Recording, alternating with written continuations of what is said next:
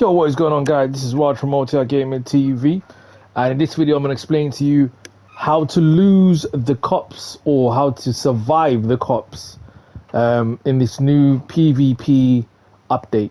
So if you're a racer and you're getting smacked up by the cops and you're thinking, what the hell, it's unfair, the police are too fast. I mean, they made the update to be like that, but there is ways to survive it, okay? Now, I want to break it down to you. I've been looking at the internet, I've been trying certain stuff myself. Certain things I've tried, I already knew that would work, but you got to add another layer to it, which I've done through research, okay? So what you want to do is, you want to do the following, okay? So right now, I've got some normal cars, and of course, every PvP has different level of vehicles, all right? What you want is to have a strong SUV vehicle, all right? So if I go on rides, you see all my rides. Currently, the only SUV I actually have is the Range Rover, which is right here, okay? So I can do this up and I can use this to match the levels of the required PvP. When I mean that, it could be a B class this time, an A class, A plus, S or S plus, which the vehicle tiers are at the top. It depends on the PvP. So if the PvP changes, upgrade your car or downgrade your car accordingly. Now, what I do recommend, a lot of people that I've seen online saying, is to do the following. So on Reddit, most people are saying they're using the big boy SUVs, and I'm gonna show you which one they're recommending. So if you go on where it says buy stock, go towards where they show you either the G-Wagon. So we already got the Range Rover, no need to buy that again. The G-Wagon, which is 95,000, can't go wrong, guys. It's pretty strong, all right?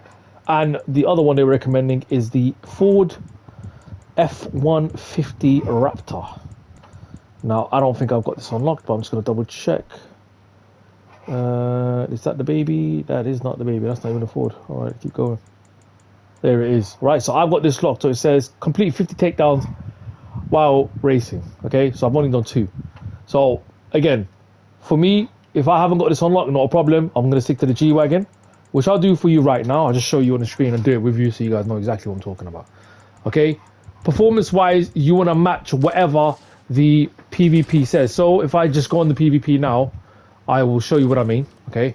So I'll simply go into where it says play, find game, go to where it says PvP, and as you can see, if I click on this, it will let me know what levels they're using on the cars. Now, we actually start the race, which I don't want it to do, but it will actually show it to me. So let me just quickly do that. Once the race is started, of course, I haven't done nothing to my car. I'm going to get smoked, but I'll back out before it does start. All right, so it shouldn't take too long to load. It's PS5. And of course, it is frustrating because the police cars that the guys can use could be anything from 400 plus Porsches to Range Rovers that are close to S plus as well, 300 and something. So you really got no chance of winning, okay? You actually have no chance of winning.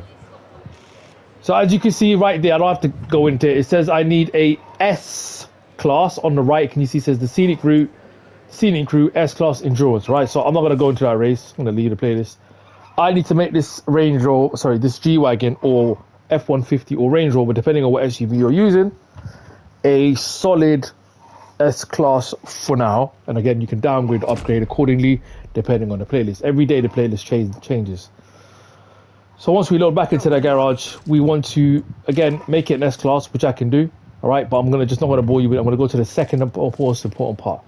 What you want to do is go to where it says auxiliary, okay? This is going to help you to defeat the feds, all right? Simple as that. Cops are going to come bashing at you, they're going to hit you, and you need to run away, okay? So what you need is impact protection, okay? Reduces the amount of damage your vehicle receives in collisions with cops and racers. This is a must, because you're going to get hit left, right, and center by cops that are AI and real players non-stop. It's 11 grand. I'm sure you got a better version of this. There you go. Super version. I'm hoping that's it. There's no elite version of this. But yeah. Put the super version on, all right? Impact protection reduces the amount of damage your vehicle receives in collision. It's 31 grand, but money shouldn't be an issue if you're this far into the game. All right, so I've done that now. I've got impact protection, so I'm not scared of people hitting me, and I'm not scared of cops hitting me, including racers. All right, so I'm happy with that. Second thing you want to equip is actually, now you want to dish out. You want to dish out the damage, all right? If it lets you choose it. So let's just double check. So it's saying increase damage, increases the amount of damage other vehicles receiving collisions. Now it's removed it, it's restricted it. Why? A version of this item is already equipped in this vehicle. Did I equip the wrong item? Impact protection. Okay, cool. So that's a bit annoying. So it's only making you choose either or. So in story mode, you could choose both of these, I believe. Could be wrong. But yeah, so you can't choose impact protection and then choose to give damage. So I would say stick with impact protection, and they got repair kits. I would probably use repair kits. So automatically refills your vehicle's health 3 times after surviving critical damage. Once charges are consumed, they refresh at the start of a new session. All right. So this is what you want to do. You want to set up a repair kit, or if you're feeling like you just gotta run away, I would just simply just run away. But in my opinion, I would just slip on a repair kit. Okay.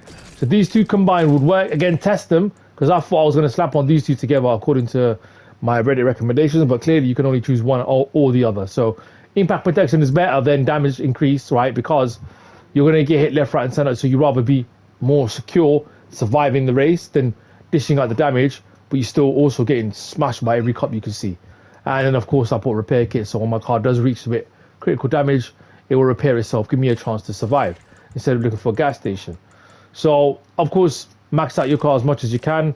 It's not going to really... I don't think any of the cosmetic parts like bull bars or anything will make a difference to it. So I know the G-Wagon has some bull bars.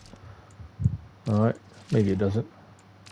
But yeah, nothing cosmetic will make a difference. But those two, I would do. So my 3 tips are simple. Grab an SUV, grab those parts, and you should be able to survive, and you should be able to push off and brush off the cops. Like I said, we do car meets on this game, so if you do want to join us, drop a game tag below.